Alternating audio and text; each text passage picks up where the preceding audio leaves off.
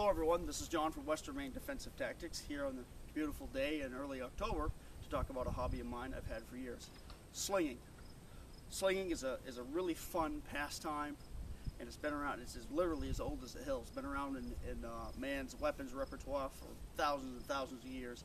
Though it's not real common today, though you see it in some places where guns, in particular handguns, are hard to get.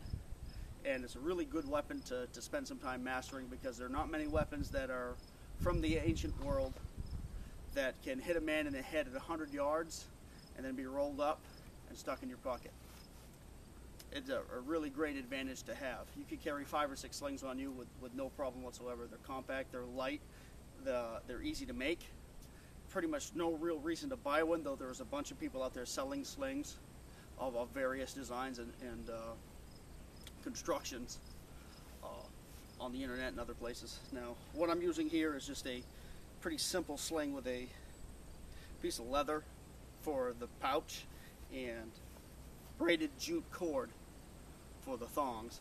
The disadvantage of the natural fiber, the jute, is it wears a little faster than, say, a nylon will. The advantages of it, or I like, is it's more silent. It doesn't make a high-pitched swishing sound like paracord does. I use paracord slings for years. They work real well, they last for a long time, but they're kind of obnoxious when you're trying to be stealthy. And that's one of the reasons I like the sling, is because it is stealthy. You just have to replace the fiber thongs every once in a while. It's no big deal. Accuracy with a sling, well, it requires a lot of practice. And in order to practice, you're going to need to rig up something like this. This is just a big piece of what we call mill felt here locally. It's mill dryer felt. You can use a large piece of canvas. I don't recommend a plastic tarp. I haven't used one.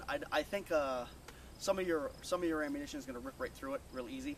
All this does is allow you to have a large aiming point and a backstop that will absorb the energy of your shot and let it drop so you can collect it, so you're not always hunting for ammunition.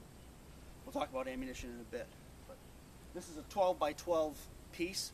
Also, you see over there, my plow truck is parked over there. Don't do that. That truck has had a couple of close calls as I experiment with different distances and different lengths of sling.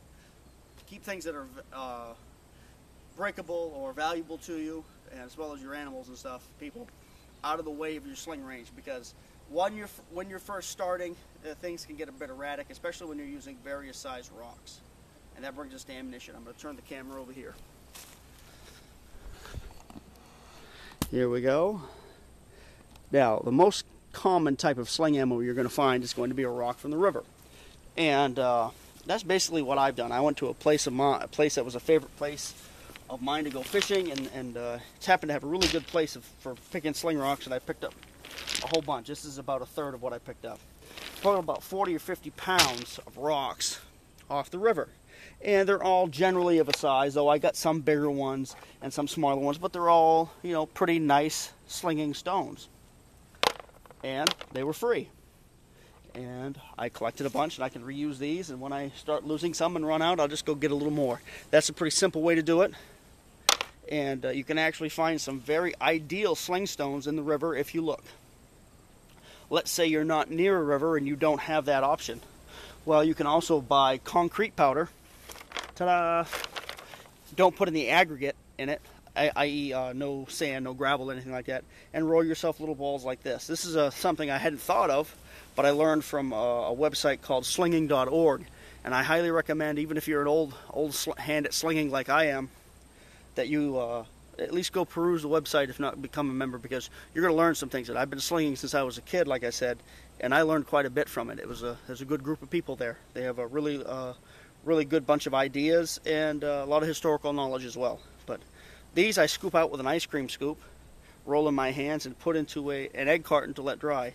They're not 100% round, but they're of a fairly consistent size and weight, so that your accuracy goes up.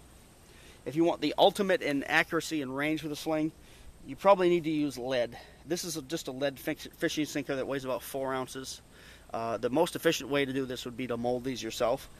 But practice with the river rocks for a little while and get your accuracy down. And you switch to these, a handful of these, you'll find your accuracy, your group, if you have a 3-foot group or a 4-foot group with river rocks, you'll find it's going to shrink to about a foot with these.